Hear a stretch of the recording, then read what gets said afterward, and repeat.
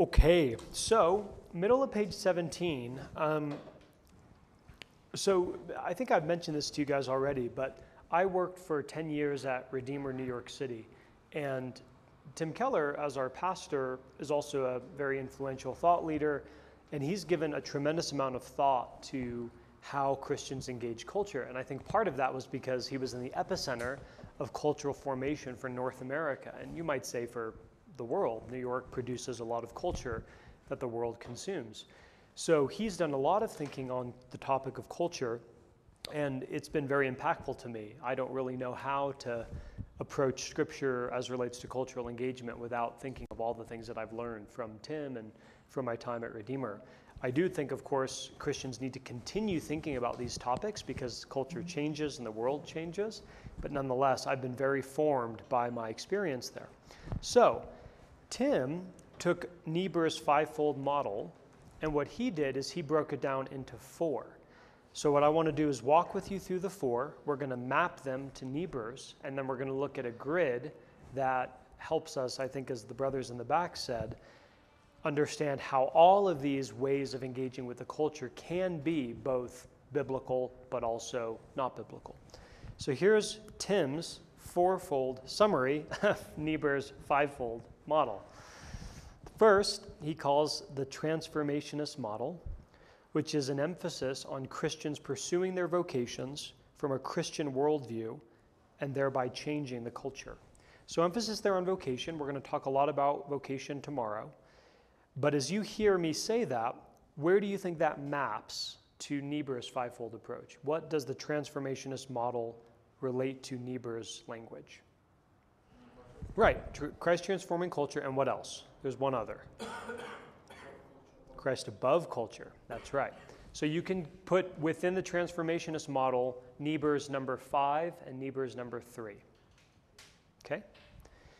The two kingdoms model is in some ways a little complicated, but it's also one of the most common ways that Christians think.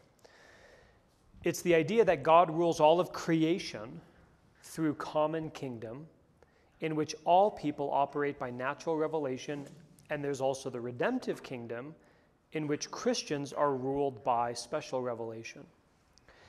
You might think here of a distinction between church and state. The way the church is meant to be run and governed and led is not necessarily the same way the state is meant to be led and governed and run. Where does this map to Niebuhr? Yes, Christ and culture and paradox. So that's Niebuhr's number 4. Flip the page, you see the relevance model. The animating idea here is that God's Spirit is at work in the culture to further God's kingdom, so Christians should view culture as their ally and join with God in doing good in and through culture. Where does that map to Niebuhr? Of culture, number 2. And then, of course, and now we've eliminated all other options, the countercultural model, James's model. Here the focus is how the church, the community of faith, is in contrast and distinction from society. So this is Niebuhr's number 1, Christ against culture. Do you see how Tim has done that? He's broken up the 4 into these ideas from Niebuhr. Now do you see this chart? Do you guys have this? Are you looking at this in your packet? So this is right out of the book Center Church. It's mostly readable, I think, but if not, you can grab a copy of Center Church. What I love about what Tim has done in this chart, and we'll spend a few minutes looking at it and talking about it, is he shows us that there are biblical and unbiblical ways to live out each of these approaches to cultural engagement. So if you think about the relevance model, the most extreme form of it would be something like liberation theology. Somebody mentioned the word social gospel. That's kind of like liberation theology. It's a little different. But liberation theology in its most extreme form, which originated in Latin America, now has a lot of presence here, I believe, in parts of Africa. I know Africa's huge, but different parts, certainly sub-Saharan too. Liberation theology in its most extreme is saying the essence of salvation is liberation from oppressive power structures. So economic justice is salvation. Liberation from oppressors is salvation. It's taking seriously stories like the book of Exodus, that the way God brings his people into freedom is by overthrowing the yoke of those who are oppressing them. So at its most extreme form, someone who is seeking relevance in culture to sort of the utmost degree is to so blend Christian theology with social change that you see them as one and the same. That the real goal of the gospel is to bring liberation from evil or from oppression in human physical terms. Yeah. Interestingly, I would say that almost falls just under the category of sin. So, in other words, what we're talking about here is ways that Christians are trying to engage with the culture. If someone is participating in activity that would be sinful in the sense of like, movies are complicated because of stuff that's going on in them, which we'll talk about a little bit later. But for example, to be blunt, like if a movie's filled with graphic sex or something like that, and a Christian's like, oh, I'm just being relevant, I'd say, no, you're probably just being a little sinful. Like there's a worldliness there that isn't the same as like good Christian cultural engagement. The people in the relevance category, if we want to give them the benefit of the doubt, are trying to take Scripture seriously, but their understanding of Scripture is that the ultimate apex of Christian discipleship is to see the culture reflect, is to sort of to bring to this world the kingdom in such a way that the world is shaped by that. The ultimate example of salvation is the kind of liberation that we would hope to see, and that we've seen in stories like the Exodus. So I would just make them a little different. It's almost an accommodationist model, but it's a sinful accommodationist model, what you just described. Yeah. Other questions about the relevance model? So what I would say simply is that they, and speaking as favorably as I can for people in the liberation theology camp, they would see Christ as the champion of the oppressed. So their eschatology, their New Testament theology is very much directed towards Christ as the one who brings about liberation from oppressors, Christ as the one who champions economic justice, Christ as the one who stands up for the marginalized. So for them, gospel is the renewal of broken social systems, at its most extreme. Am I addressing your question? Sure. So I would say, without wanting to speak too authoritatively in the sense that I don't know exactly where your friend's coming from, I would actually say that what he's describing is more in the blended insights part of this chart, which is absolutely. The gospel does speak to social ills. The gospel does speak to social injustices. And we want to see, as the gospel goes forward, people who are hurt, marginalized, oppressed, liberated from those sorts of things, but not ever understanding that to be the full ultimate goal of Christ's redemptive work. It's part of it, but it's not all of it, and it's not maybe the main part of it. So I would say if someone's talking about the importance of working for social change, but under the umbrella of the fact that we do all of that because Christ died to defeat sin, he defeated the devil, he's bringing in his new kingdom, and we work in light of that, that to me seems like we're in the blended insights part of the relevance wing of this graph. So let's just look a little more at the graph. So on the wings, horizontally, you see the relevance and transformationist sections would be active in influencing culture. These are people who are involved in the world, they're paying attention to what's happening in the world, they have friendships, they have jobs that are in the world, and they're active, they're engaged. The transformationist group would de-emphasize common grace, which we'll define in just a little bit. But the relevance category would be full of common grace, that anything that's good or working towards human flourishing needs to be embraced and celebrated. Okay? The two kingdoms model is basically the idea that Christians live in two realms and are governed by different charters, you might say, in those two realms. So what Christians believe as what a church should be and how the community of faith is governed is different from how the state should be governed. So here you would have, as an example, a Christian who says, I believe that the Bible says marriage is for one man and one woman, but it's not for Christians to legislate what the state says about marriage. That's a civil matter. Now, there's a lot of disagreement about this. I'm giving you an extreme example. So that's like a version of two kingdoms in a very extreme way. that what governs the church is not necessarily the same thing that governs the state. So what you have there is we're more passive, and we're very influential in the church community, but we're not as concerned with influencing culture because that's a different realm. But full of common grace in the sense that we believe God is working in the common realm, natural law, natural revelation, etc. And the counterculturalist model, which is basically culture is bad and we got to stay away. So stay with your community of faith. Don't be tempted or tainted by sin, and sort of just hold on till heaven. The Amish, while there's a lot to be commended with the Amish, honestly, they're the extreme version of this, that they almost try to build a society in which there's zero penetration from the world into their community because of fear that culture is bad. Yeah. So the two kingdoms model is meant to guide how Christians use their faith to engage in the culture. So it's a way of saying to Christians, what governs your spiritual life, your practice as a Christian, should not necessarily be imposed onto the state or onto the culture around you. So in other words, I'll just use another political example. Christians believe that so a more controversial example. Christians believe that marriage, conception, a child's life begins at conception. So abortion would therefore be wrong. But some Christians in the Two Kingdoms camp would say something like, I believe that, and Christians are called to believe that, and my church is called to teach that, but it's not for me to impose or to demand that the state shares my view, that the state makes abortion illegal because I, as a Christian, believe abortion is wrong. The opposite of that, and this is why the chart is so helpful, come down to the transformationist model. So what you have in the transformationist model are people who believe that faith should impact everything about the world, including their political positions.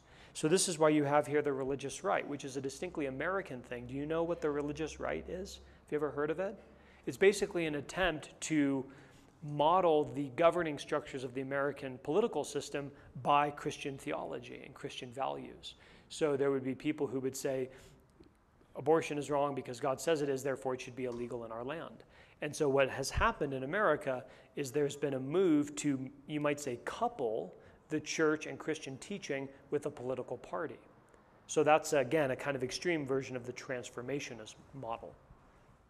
Yeah, so, but let's, yes, but don't use the word secular simply because the Two Kingdoms people aren't saying that God isn't part of the common kingdom. They're saying he rules the common kingdom differently than he rules the redemptive kingdom. So we should still, so many Two Kingdoms advocates would say, we should work for anti-abortion laws because of things like natural law and things like common grace and things like, what makes for healthy family life and healthy, so they would still be very much influenced by Christian teaching, but they wouldn't be saying that this must pass as a policy because X verse and chapter and Bible says so and so. So it isn't that, for Two Kingdoms people, it isn't that, for many of them anyway, it isn't that the common kingdom is secular as much as it is to say we have to appeal to the things that God has given in natural revelation as the way in which we work for good or we work for change. Make sense? It's a good question. Yeah, kind of. Yeah, so like there's certain things that we know in the church because we've been saved by Jesus, renewed by the Spirit. We believe God's ultimate revelation is in Christ. But if that's not someone's ultimate authority, Christians still believe that we live in God's world and God's given natural law, God's given our consciences, God's given things in human society that help humans flourish, and those would be the basis of appeal. Right? So that's why you have a lot of people who aren't Christian who would still be arguing or working for Christian themes because of common grace and common revelations, natural revelation. Well, let me answer that question like this. Look at the chart. Where was Jesus? Right in the middle. It's a silly question. But so the goal of Christian discipleship is actually to be right in the center of this circle, and therefore recognizing that temperamentally, and I said this earlier, right? Temperamentally, some of us are like, culture sucks, and you want to avoid it. Others are like, culture's the best, and you want to accommodate it. And we all need to be discipled into the model of Jesus, which is right in the middle, which recognizes, yeah, we can be worldly influenced, and that's dangerous. But we also are called to serve and to make disciples in this world, so we have to be engaged. We can't fully dislike. But at the same time, I, for one, don't want there to be, I don't want politicians to be legislated by, Christian values, in the sense that I wouldn't want that for other religions, right? I wouldn't want another religion to have all force and power. I want there to be some freedom and plurality. If you say, is that biblical? Of course it is. Remember when Peter comes to Jesus and was like, should we pay taxes? Jesus is like, give me the coin. Whose image is on there? Like, yeah, pay your taxes, but give to God what is God's. I mean, Jesus understood there were political systems, and even though he's the king of heaven, he's submitting to them, and he's participating in them. So the point is that there's extremes of all these things that are negative and bad, but real discipleship is actually to be shaped by all of them for the best parts, while living in this sort of center where we do have, look at the center. We work for humble excellence in our world. We're not triumphalistic. We work for the common good. We want people, even people who aren't Christians, to experience the fullness of God's kingdom. We want to have a distinctive worldview. We want our worldview to shape the way we work and the way we contribute to culture. But we also want to be different. We want to stand out. We want to be salt, which is, like some of you guys use when you're talking about like Christ against culture is not good because God calls us to be salt and light. Well, actually, the Amish are very, the problem is they're not engaged enough, but they have a very distinct culture, which makes them stand out as followers of Jesus, at least in a certain sense. So we want to stand out. We want to be different. We want to be a community in which people look at the church and they're like, wow, they use sex, money, and power totally differently than the rest of our society. So that's a counterculture, that's a counterculture model. So real discipleship as it relates to cultural engagement is going to be living in that circle, recognizing that people have temperaments that pull them in one direction or the other. Churches have temperaments that pull them in one direction or the other, and healthy discipleship isn't going full tilt in that way. It's actually being drawn back in by the other aspects of Christian cultural engagement. It wouldn't be that hard to come up with scriptural references to support each of these grids, each of these boxes. So therefore, we want to be shaped by all of Scripture. Okay, let's see here. So here's what we're going to do now. I want to talk with you. So this is page 18. We're going to shift gears a tiny bit because this is something we haven't talked about, but we need to, is what's called common grace. So all of this conversation about cultural engagement really relies on a healthy definition of common grace. So we want to spend just a few minutes talking about it. Before we look at the handout, any attempts at describing or defining what common grace is? I don't know if you guys have already studied it this year, but how would you define or describe what is common grace? Good. So to summarize what you're saying, the ways in which all people, including those who don't identify as Christians, experience goodness in this world is an example of God's common grace. Is that fair? I think you're right. One of my favorite verses in the Bible about common grace is Matthew 5, when Jesus is talking about loving your enemies.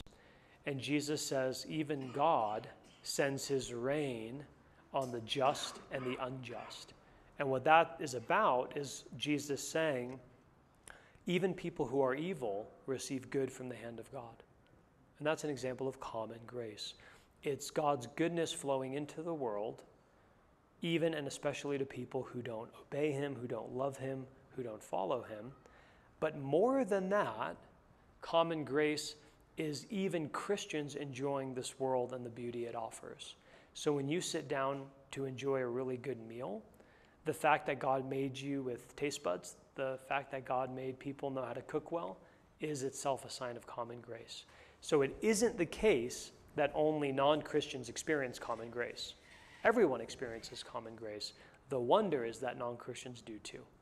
Make sense? So let's take a look at some of these definitions. Common grace is every favor of whatever kind or degree falling short of salvation, which this undeserving and sin-cursed world enjoys at the hand of God. That's from John Murray. Murray goes on to say that there are two ways in which common grace manifests itself. One is restraint, the idea that human beings are not nearly as terrible as they should otherwise be. Some are. But the idea is that part of common grace work in the world is that God is restraining evil. He's keeping it at bay. He's holding the forces of chaos in check so that the world is not as terrible or as bad as it could be or should be in rebellion to God. But another way that common grace manifests itself is what's called the bestowal of good. That not only does God restrain evil, but he fills the world with beauty. He fills the world with goodness.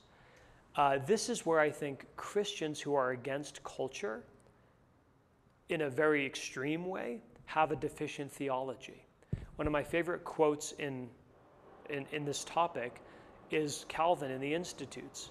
Calvin says, "There's not one blade of grass which God has not given to make us say and to feel rejoice." I think that's right. There's not even a blade of grass on this planet that's not meant to give joy to someone. Every part of creation is infused with the creative beauty of God. Now, some of that, as we'll talk about in a little bit, is tainted by sin.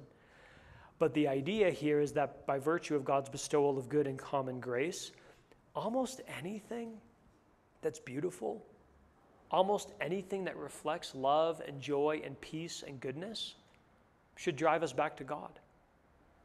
Herman Bavinck, used to say, God is the beauty to which all the beauties point.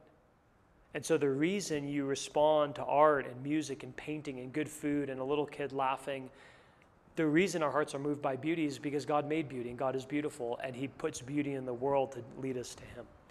So the bestowal of good and common grace is a challenge to anyone who would say, I'm against culture. The challenging thing is when art or movies or culture has beauty and sin in it. That's when they get tough. A movie, an influencer who's really cool and looks great and like, wow, they're so stylish, but does bad things. Then how do we wrestle with that? How do we embrace that? How do we experience it? We'll talk about that.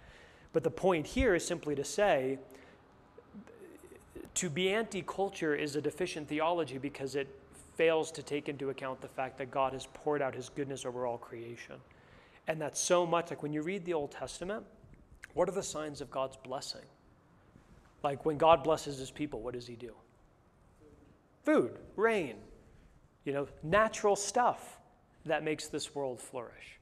The promised land is not a land with like tons of hymnals and like a really great music team. The promised land is a land flowing with milk and honey. It's a place where you have really yummy food that nourishes but also delights. This is common grace. So we want to be challenged from our anti-culture perspectives by the reality of common grace, but we also want to be shaped by the presence of sin, which keeps us from a full embrace of culture.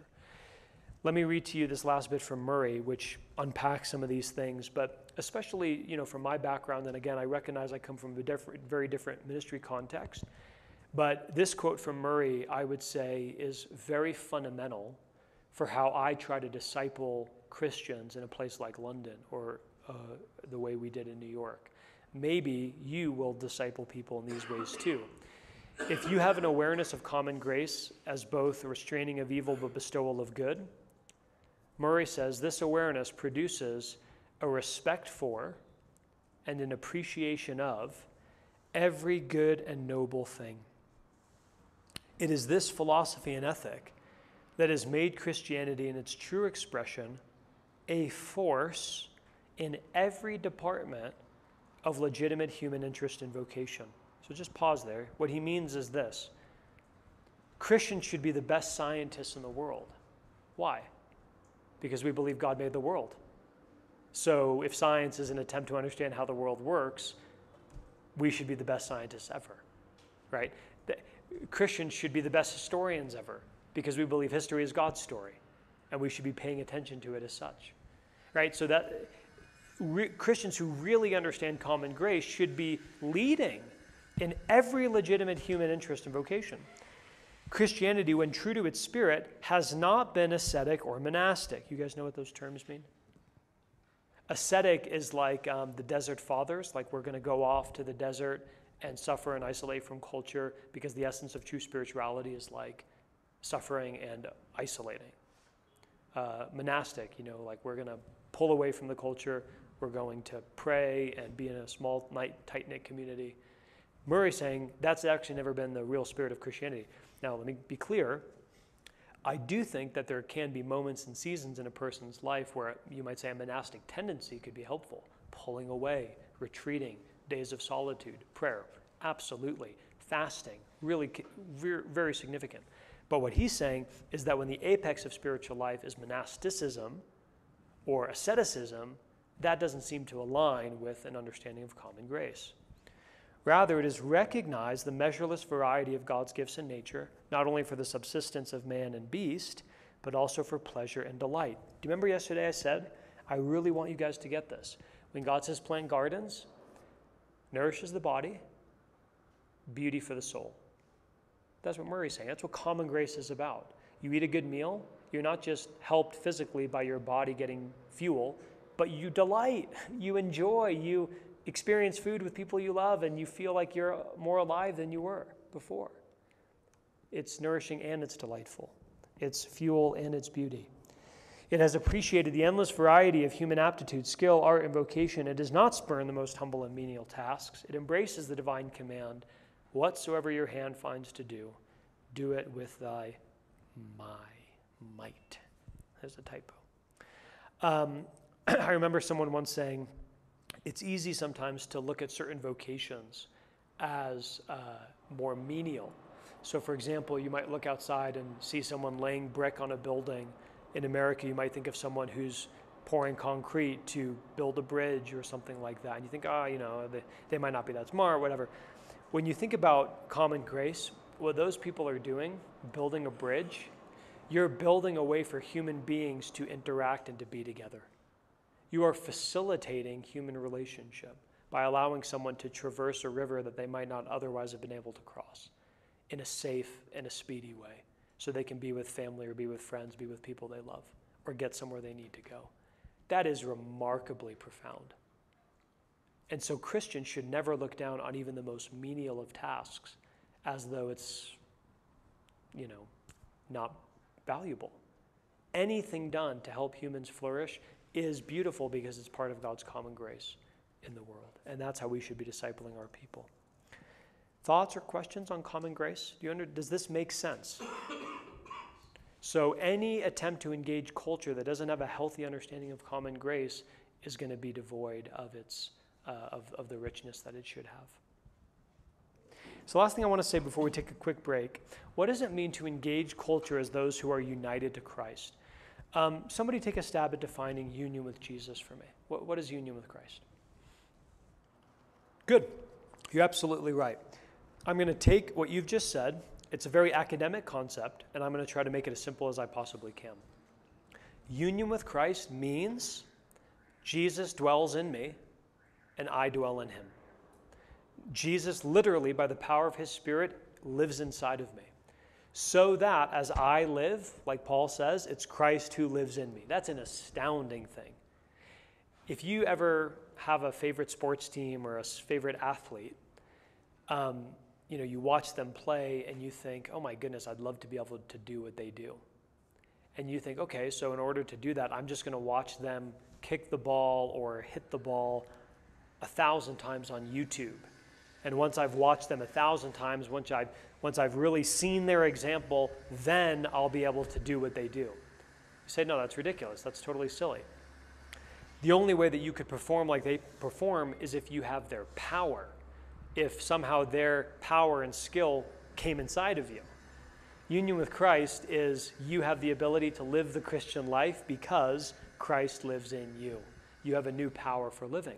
But this cuts both ways. If union with Christ means Christ dwells in me, what's the negative side of that? It's what Paul says in 1 Corinthians 6. If you sleep with a harlot, you join Christ to the harlot. I mean, that is sobering language, isn't it? Paul's saying Jesus so dwells in you that even as you move towards sin, you are bringing Jesus into that space. So union with Christ is this profound reality that Jesus dwells in his people, so that where they go and what they do, they both have a whole new power for Christian obedience and living, but also tremendous conviction related to sin, because you're actually bringing Jesus with you into those spaces. Also, you are in Christ. So Christ dwells in you, one aspect of union. The other aspect of union, you're in Christ. So that now when God the Father looks at you, he sees the perfection of his Son. Sometimes when I travel with my family, I have a status with a particular airline. I don't know if you know what that means, but like, you know, if you fly with them enough, you have like perks. Like you can go in the front of the line, whatever. You know, it's not that big of a deal. But the cool thing is that because I have status, when my family travels with me, they get status too. Not that big of a deal, but you know, for the point of the illustration, they get to come to the front of the line. They get to go into the lounge. We might get moved up to the front of the plane, whatever the case might be. Why? I have status, but because they're with me, kind of in me in a certain sense, because we're one, they get status too. Union with Christ means that we get all the status and all the privileges of Jesus himself, because we're in him. Union with Christ is the very center of New Testament theology. It's the heart of salvation from which all the spokes come. Justification, adoption, sanctification, glorification, all comes because of union with Christ. I love union with Christ. I want to talk about it more. But how does this relate to engaging culture? Well, think about it. What do we try to do with the stories that we consume? We said this earlier. What do the stories we consume in life do for us? They help us answer the most fundamental questions of human existence, right? Who am I? What should I do? Where am I going? Who do I belong to? For the Christian, union with Christ is to be the defining story that answers those questions to you. Who am I? I'm in Jesus. I am free from sin. I am covered by Christ's righteousness. When God looks at me, he sees Jesus and he's happy. I belong to the church. I have a family that's going to live forever. I'm on my way to God's kingdom and there's going to be a feast. So right now I work for justice and good. Union is the defining story of my life. And union shapes now how I tell stories, how I consume stories. I watch movies recognizing, if you would, that Jesus is sitting right next to me. I mean, wouldn't that change the way we consume culture? But it doesn't necessarily mean that we would always turn something off that's bad, but we would watch it soberly and differently and critically. Right? We engage culture as those for whom literally Christ is right next to us. And that shapes our attitudes and our perspectives about the culture we inhabit. So, you know, we could talk a lot about the different methods of cultural engagement. I actually think the most fundamental way, or the way to stay in the circle that we've just talked about, is to just be so conscious of your union with Jesus. That on one hand, the story that shapes you more than any story is the story of the fact that you're in Christ. And therefore, that informs how you tell stories, what you communicate to the world, as well as how you consume stories. The fact that Jesus is right there with you. That makes sense? What we want to do now is talk about worldview.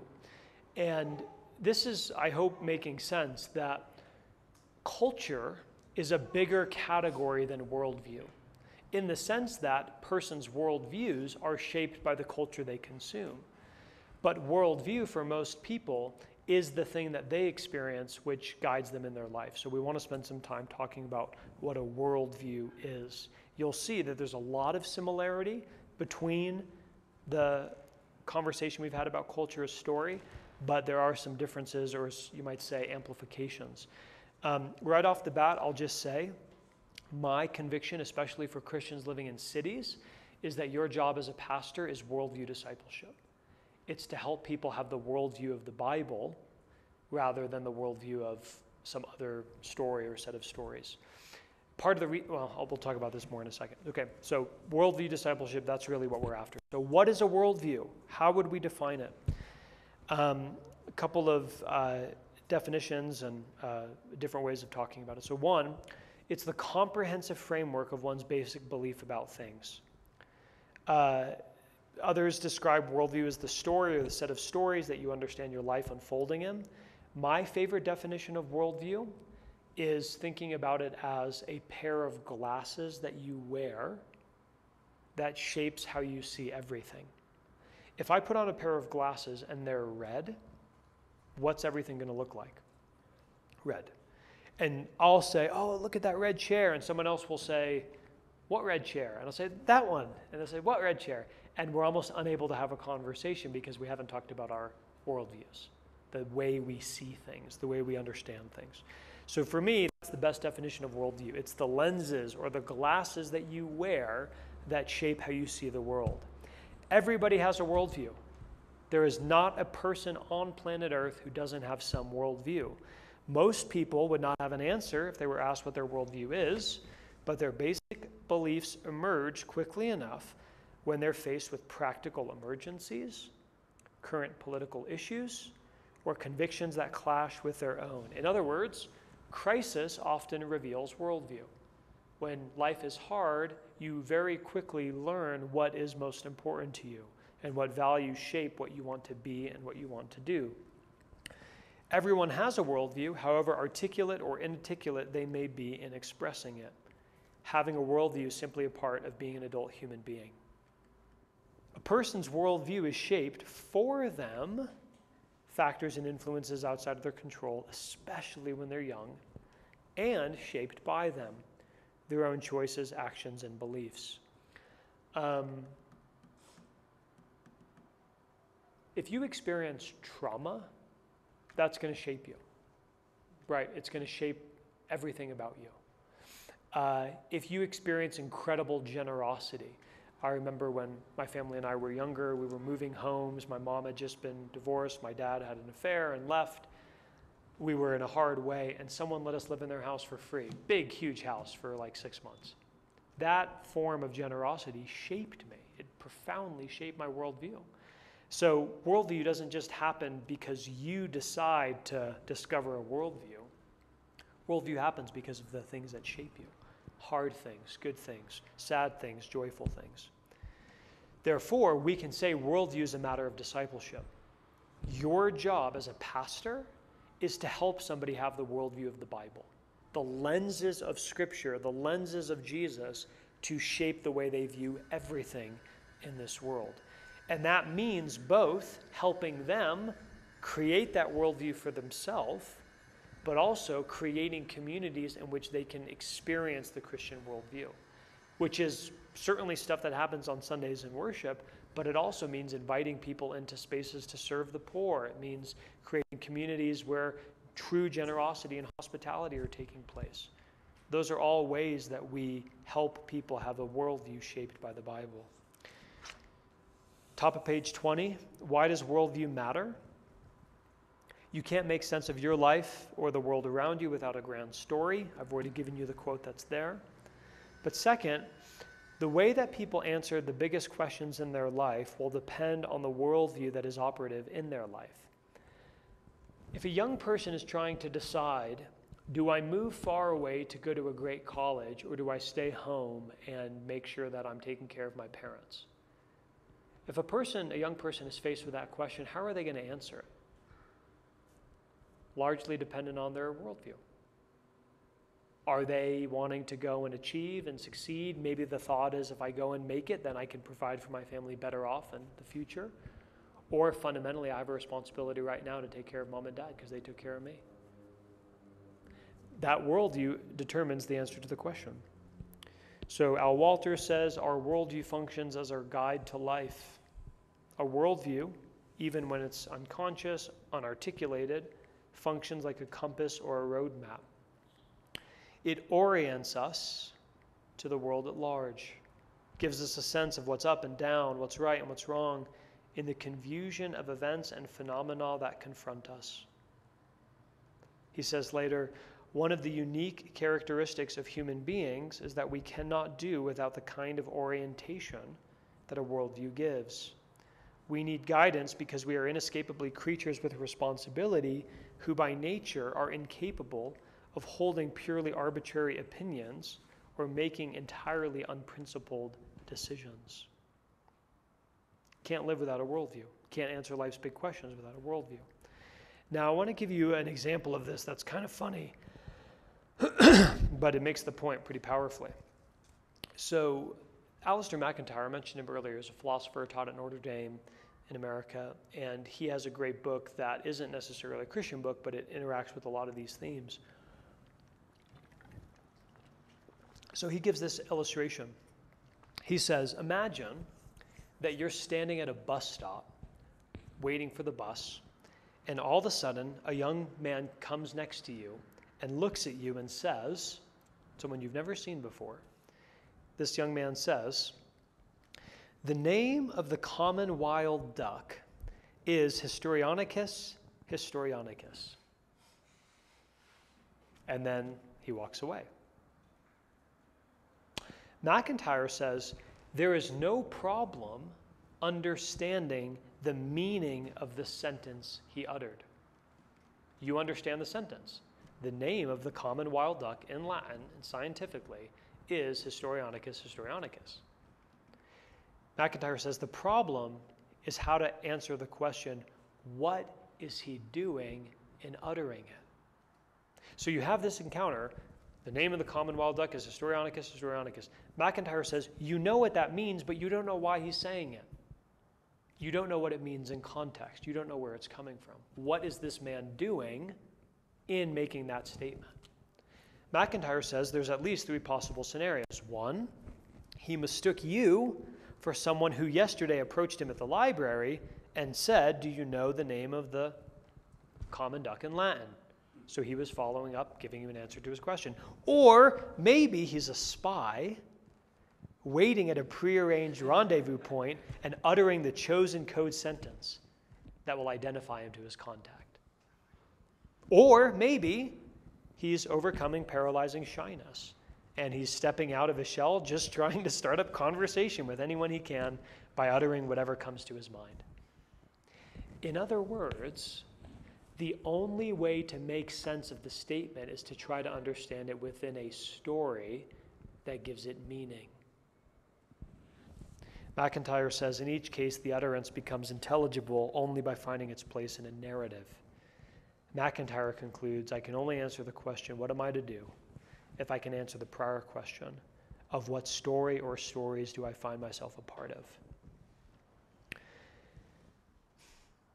It's a powerful illustration, and when you think out the implications of it, it radically transforms discipleship. When you call somebody to Bible reading, or when you call somebody to be generous with their stuff, or when you call somebody to not be promiscuous in their sexuality, sometimes we think that if we just make the statements, people will get what we mean. But actually, what if we really need to do is uncover the worldviews which help somebody make sense of the statement? What if our statements to people don't make sense because the worldviews they have make those statements unintelligible? You see, discipleship isn't just giving people truth, it's helping them unpack and understand the truth in a comprehensive way that includes worldview or story formation. So what is the worldview then supposed to be for the Christian? The worldview of the Christian, anybody seeking to live as Jesus' disciple, our worldview is meant to be shaped by Scripture, the overarching story of the Bible. We're to be shaped and tested by Scripture. The Bible provides a worldview both in the narrow sense that it defines the right way to understand and answer life's biggest questions, but also in the broader sense that Christians are to approach all of their life thinking out the implications of Scripture's story for their whole life. I just want to stay there for a minute and unpack that. Isn't it amazing how few of life's biggest questions are answered in Scripture? So Sammy's going to move to Toronto, Lord willing. Scripture says a lot about serving God, vocation, being a pastor. But if Sammy was wrestling, should I stay in Addis and be a pastor here, or should I go to Toronto and be a pastor? Where in the Bible could he turn to get an answer to that question? I think we understand, right? Even though there are funny examples, the answer is there is no place you can turn in Scripture to answer that question.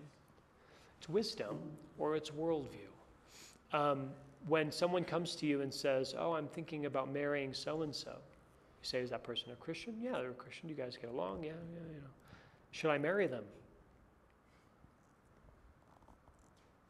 It's a wisdom call. It's a worldview call. What does it look like to see renewal in your industry? Maybe you work for a company that builds buildings in Addis. Maybe you work in a finance office somewhere in the city. What does renewal look like in your office? How do you advance God's values in your workplace? The Bible gives us a lot of principles that help us answer those questions, but it doesn't give us a roadmap for how to do it. What the Bible does is it gives us a worldview that we immerse ourselves in, and then we go into our world and we live out that story. So here's an example. N.T. Wright, I don't know if you've heard of N.T. Wright. He's a scholar in the UK. He's written a lot about the resurrection, really helpful stuff there. But he has a spot in one of his books where he says, imagine for a moment that archaeologists somewhere in the UK discovered a never-before-found manuscript of a Shakespearean play. So a new play we've never seen, right? Like all the great plays, we have them. We found a brand new one. We knew it was from Shakespeare. But the problem was we only found 4 acts rather than the 5th one. So we have 4 acts, but the 5th act is the culminating act. It's the final act. N.T. Wright says, in that instance, what do you do? There's 2 options. Well, there's 3. One is you could say, because it's incomplete, we're never going to put the play on for performance. The second thing you could do is ask somebody who's really informed, who knows Shakespeare really well, to write out a 5th act. And forever now we have a new 5th act that Shakespeare himself didn't write. Or, third, what you could do is you could find highly trained Shakespearean actors and you could have them immerse themselves in the first 4 acts of that story. They know all of Shakespeare's other corpus. They know the first 4 acts of this new story. And then you give them the freedom to work out a 5th act for themselves. What do you think should be done? Never do the play, write a 5th act that forever binds that story to that 5th act, or give the first 4 acts to highly trained Shakespearean actors who are immersed in Shakespeare's world, and then let them work it out for themselves. So what N.T. Wright is trying to say in giving that illustration is that the story of the Bible is more like that 3rd act, where Christians are called to immerse themselves in the worldview of Scripture, but are not given specific directions about how every part of their life is supposed to unfold. What they're supposed to do instead is so immerse themselves in the story of God that when they go out into the world to buy coffee or to get married or to go to college or to have kids, they live out the implications of the story of God because they've so immersed themselves in it. But they've not been given prescriptive direction about what they're supposed to do in every instance. Now, let me be clear. I'm not talking about sin. If someone comes to you and is like, I'm really feeling led today to go and rob that bank, you have really clear guidance that you can give people about that in their discipleship. You can say, that's a really stupid idea. But when people ask you the questions about, I don't know how to live out my faith at my job, or, I in New York, have you guys heard of Broadway, like the theater, like where people act in Broadway? I remember, true story, I'm like a new pastor at Redeemer, and this couple comes up to me, married couple, really strong members of the church, and the woman comes up to me and she says, we'd like to talk to you. The couple's together. She says, we'd like to talk to you because I've just landed a job in this incredible Broadway play. And it's like the dream job. She's like the star role in this Broadway play. And she says, but we're recently married and this play is going to have me romantically kissing some other man every single night of the week, and on Saturday twice a day, because they do the show twice. And so she and her husband are there with me, and she's saying, I'm a Christian, I want to honor my husband, but I want to take this role. It's the dream, it's what I've been working for all my life. So pastor, can I do it? Like, can I take this job, Can I take this role? And what you realize quickly is, well, Scripture says a lot about marriage and sexuality. It also says a lot about engaging the culture and bringing faith to work. But it doesn't answer that question, at least not directly. So what we had to do is we had to sit and pray and process and wrestle with Scripture, get some feedback from the community, talk to other leaders in that space, and figure out, what does discipleship look like to Jesus in this moment? Recognizing that actually for that couple, it ended up leaning one way, but for another couple, it could end up being very different for situations that are specific to them. That's what I'm trying to help you guys see. Now, that's a pretty extreme example. But worldview formation matters because your people are going to be in spaces all the time where they don't know exactly what they should do, because the Bible chapter and verse doesn't tell them this is what you should do in this moment. So what you want to do is help them so experience the story of God that they just live in the world as people shaped by Jesus' story. John Bunyan used to say, or actually, that's not true. John Owen used to say of John Bunyan, he was so filled with the Bible that if you cut him anywhere, he would bleed Scripture. That's what we want. We want people who are so immersed in the story of God that we can't live in the world without being people who live out our Christian values. Matters a great deal. If I were to round out this conversation, what should the worldview of the Christian be? It should be humble and unassuming. It should be appropriately shared. It should be included in the modern world, meaning it's legitimate, it's not mythical, it's not primitive, it's not ancient. It's global in scale. The way of Jesus doesn't belong to any single time or culture, and it's holistic in scope. A worldview that doesn't encompass your whole life is not a Christian worldview, because the gospel is for every part of your life. So if the gospel is for every part of your life, then your Christian worldview should be about your parenting and about your banking and about your church life and about your hobbies. Everything should be informed by the story of God. I think a lot of people have worldviews that would be very hard for them to articulate. So I'll give you an example. In a place like New York City or London, I'll use a pretty obvious example. The idea that anybody would tell someone else how to use their sexuality, whether it's sex outside of marriage or same-sex relationships, the idea that anybody would tell you how you can use your sexuality is seen as repulsive. It's seen as oppressive. For me to say to you, sex is for one man and one woman in the context of marriage, they would say, that's a primitive way of thinking. So when I press somebody on that, and I say, well, why do you think that way? Why do you think that sex should be expressed however you want to express it, whatever that means? They would say maybe something like, well, I don't know, it's just right. It's just how it is. It's just how it should be.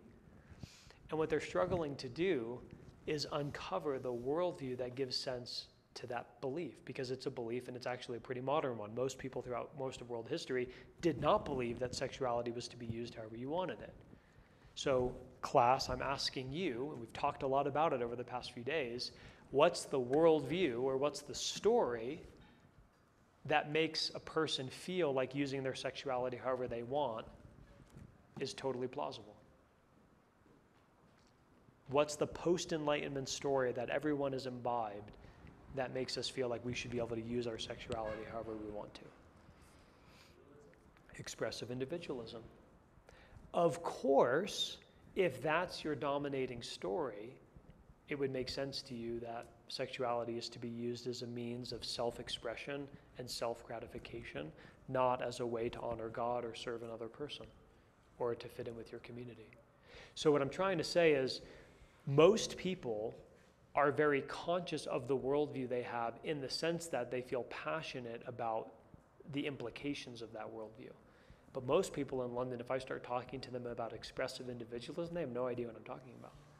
But so what I try to do in sermons, so if I'm preaching on a topic like this, what I want to say is, now, I know for many of you this seems really strange, but here's why it seems strange. And then I'll say, because we now live in a culture that tells us we should look within to find our identity. That's called expressive individualism. If you don't believe me, just watch Frozen, and I'll say something like that. And all of a sudden they start to say, oh my gosh, yeah, we've been formed. We're products of a culture. We're products of a story that is, I'll give you another example. This may not be as true here, but this is amazing.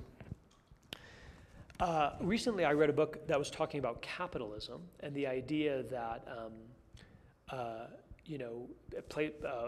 place like America, for example, basically took advantage of people's impulse to be greedy and to feel peer pressure, and created systems of credit that allowed people to spend more money than they actually had to buy things that they didn't need, because they knew that if we created enough marketing and advertising, people would do that. That's so what feels like normal to a lot of people, going into credit, buying things you don't really need, buying the latest gadget even though you have a perfectly good one, that kind of behavior is a function of a story in which people, 60, 70, 80 years ago were saying we can capitalize on people's propensity for peer pressure and greed. Point is, very simply, most people who are overspending wouldn't be conscious of that larger story, but it's there. And your job as a pastor is to help people uncover those grand narratives that are shaping their lives in very profound ways.